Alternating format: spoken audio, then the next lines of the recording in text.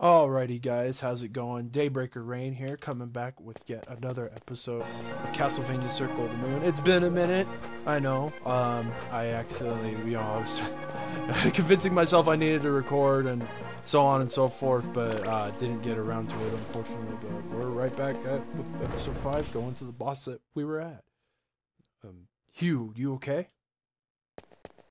You, back off. This is my trophy to claim. Erg. Hugh.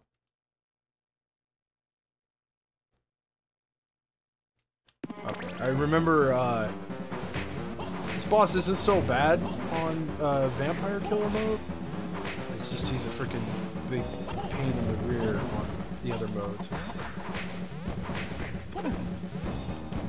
Just because of all the stupid attacks and crap you can do.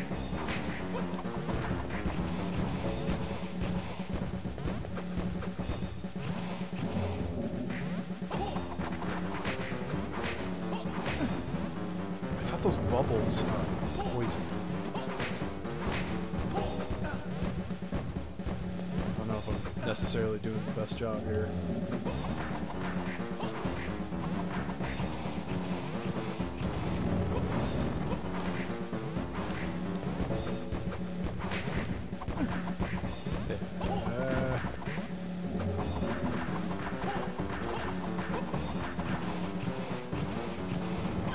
Any potions.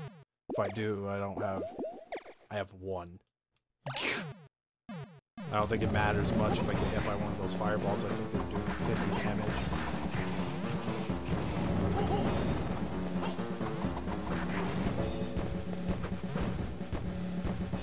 Yeah. Damn it! Okay, I don't remember every DSS combo. I know that there's one that increases defense, which is funny. I don't think my defense is too bad. I want to say it's Venus.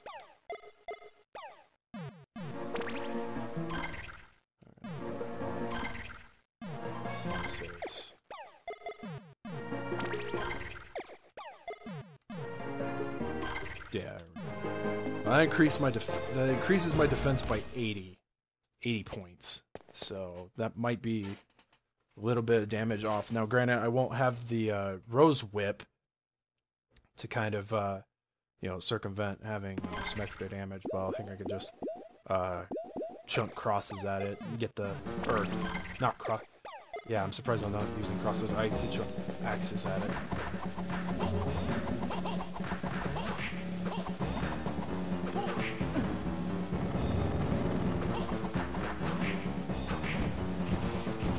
I just have to be a little bit more dodgy when it comes to the fireballs.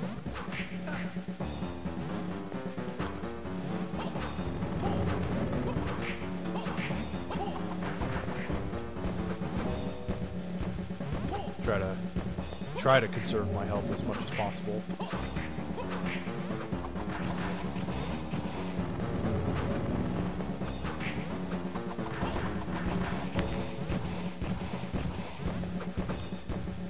See, it's not so bad when I remember exactly what he does.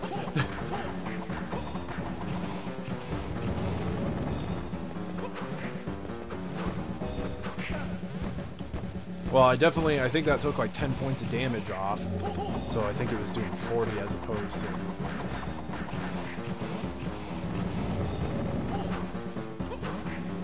Any damage off is better damage. Yeah, I better commit to going this way. I was going to turn around and go the other way, but it's probably better I committed to one direction.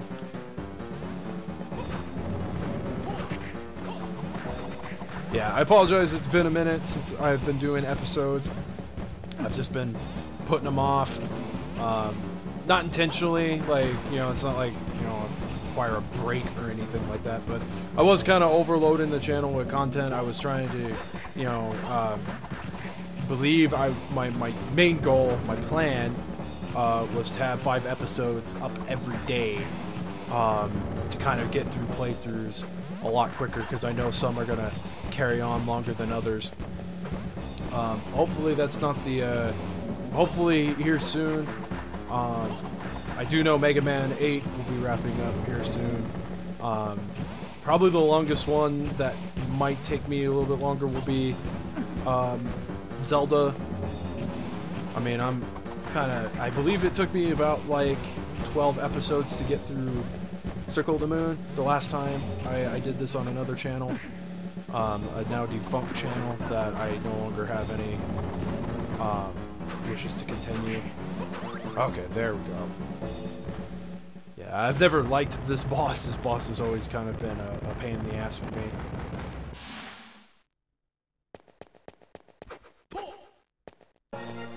Okay, so we break those.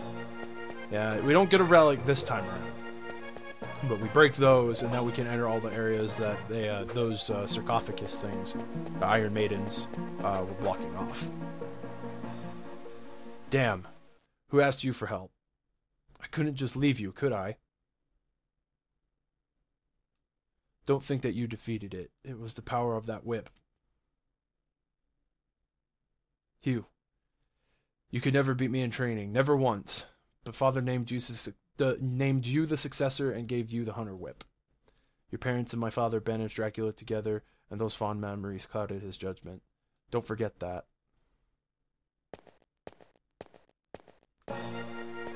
It really is a shame. I brought this up in another episode, but they were supposed to add in a mode where you were able to play as Hugh. It's a shame that that never made the final cut of the game. I would have loved to see it. It would have been definitely an interesting way to play the game, considering Hugh doesn't use a whip; he uses a sword, and I don't know if he has the same ability, the DSS. I don't know if he can do that. Oh, there is a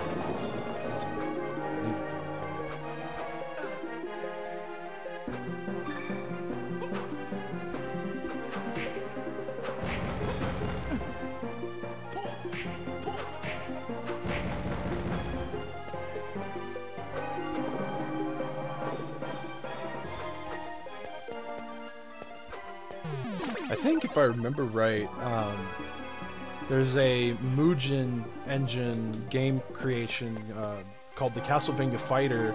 I want to say Hugh's a playable character in that. What's really neat about that project, and something that always has my admiration for it, it actually has custom sprites. Everything was built by, I think there were some assets used from, some of the Castlevanias that are present, but a lot of the, a good portion of sprites and stuff were actually made from scratch. They weren't ported from other games. Like Hugh and Nathan have like an HD sprite. He didn't just compile all the sprites from like the older, like the actual source material and use that. It's a pretty cool thing. So if you ever get a chance, definitely look it up. It's just called the Castlevania Fighter. It's free to download. Has a crap ton of characters. It's definitely an interesting game. It's not your typical fighter. I can definitely say that. It's a fighter within the confines of a fighter if it ran from a Castlevania system, if that makes sense. In that regard, it's actually fairly accurate to like just the Castlevania system in general, but it also kind of makes it sort of a unique experience, if you will. I'm gonna actually have to go re-download it because I think the file I had for it got corroded. So I'm probably gonna have to go re-download it, get the most recent version. Damn curse. Okay, so this is the long haul back. I don't know. I like to keep these episodes consistent, about 18-20 minutes. Oh yeah, I think there's new enemies. I don't think the Thunder Armor was there before. Yeah, this is one of the interesting Castlevanias because as you progress, enemies start becoming more deadly as you progress. So enemies that you normally didn't see before are actually start showing up in places throughout the castle. gets kind of crazy late game because a lot of the stuff in the Abyss hallway start changing, and they become more deadly enemies. So instead of your axe armors and your skeletons, you get like, you know, succubuses and stuff like showing up. Ooh, new card. I'm gonna go ahead and go back and save it since I'm right there. I just don't want to risk it that I leave and die, and you know, only to lose that card, because again, those card drops are not frequent.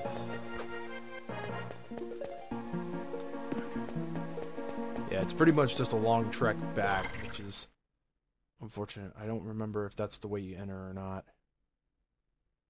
I want to say it comes from that end.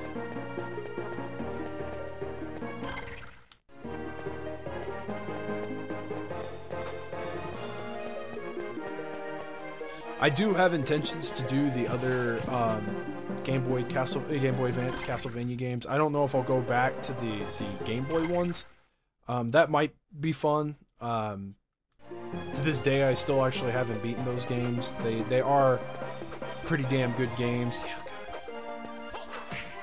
I mean, granted, like, I don't really have to be avoiding all these enemies. I mean, I probably could fight some of them. It's just, it's more of a pain in the butt than you think. It just kind of becomes a little tedious. I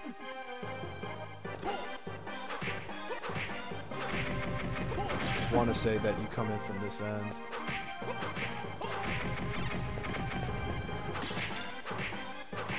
I definitely need to be hitting those candles and refilling my heart supply as most as I can. Because if I recall, the next boss I'm going to definitely be spamming sub-weapon a lot. If I recall what the next boss is. I'm pretty sure I know what it is. Let's say this is the one we come from. Yeah. Alright. Underground gallery. Yeah, this is the next area the game has to offer. I actually did not know about this area. So, the first time I ever played this game. So, I went to a completely different area, which is now accessible. You can go to it, but it sure is hell of a lot harder if you attempt that area, as opposed to this area. I know there's a save point somewhere. I want to make sure I hit that save point just so, in case I do die, because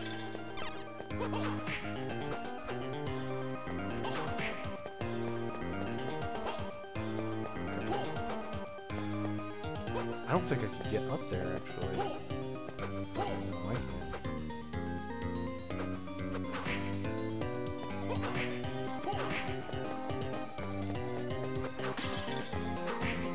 Okay, so we come up here with that.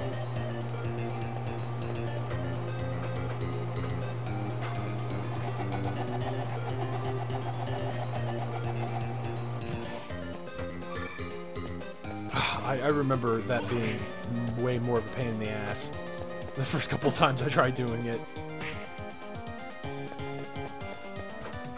I think that's with everything, though. I think, you know, game progression and, you know, just prowess comes as you play the game. I mean, going into any game first time playing, you're not gonna be, you know, master at it. At least I wouldn't think. I mean, you could totally play it off like, oh, I don't know how to play this game at all, and, you know, be a total asshole and play it off like, yeah, you don't know how to play the game, but then you just, like, school everybody in it, because, yeah, that's, like, your favorite game ever.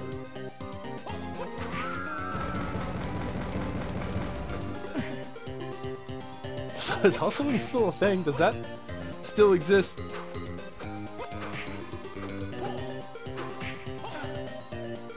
I think that's what I was getting at with that statement. You could totally hustle, I guess. Gaming, but, you know.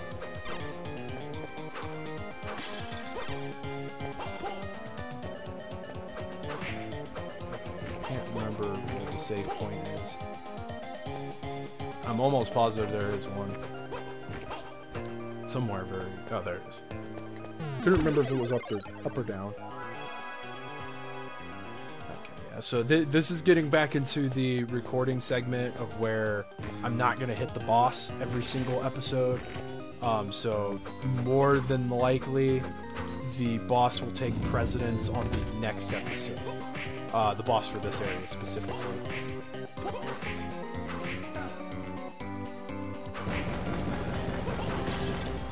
Yeah, and it would be nice if I could find the fucking cross-sub weapon. I definitely am going to need that somewhere down the line. I like to try to change it up every now and then. The cross just happens to be like the most powerful sub-weapon.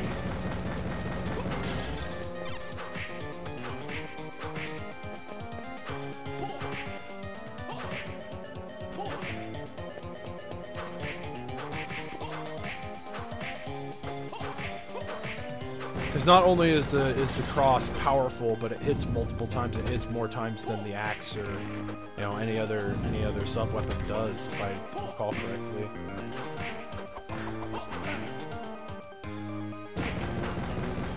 Yeah, I just remember coming to this area when you're playing the other modes, and it's just way harder.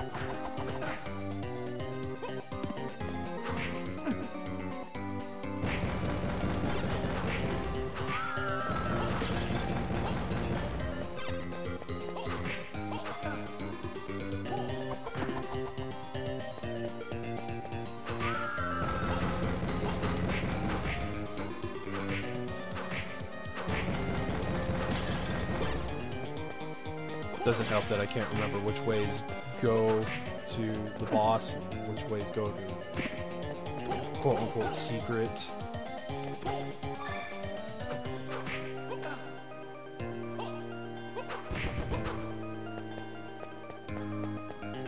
I'll try to make it back to the save point because I did kind of take a beating.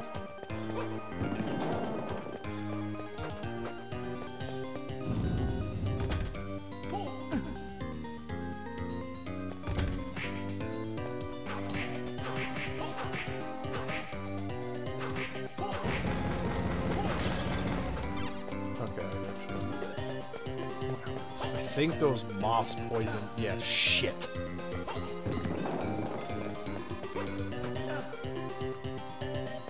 Not good, not good, not good, not good. Definitely not good.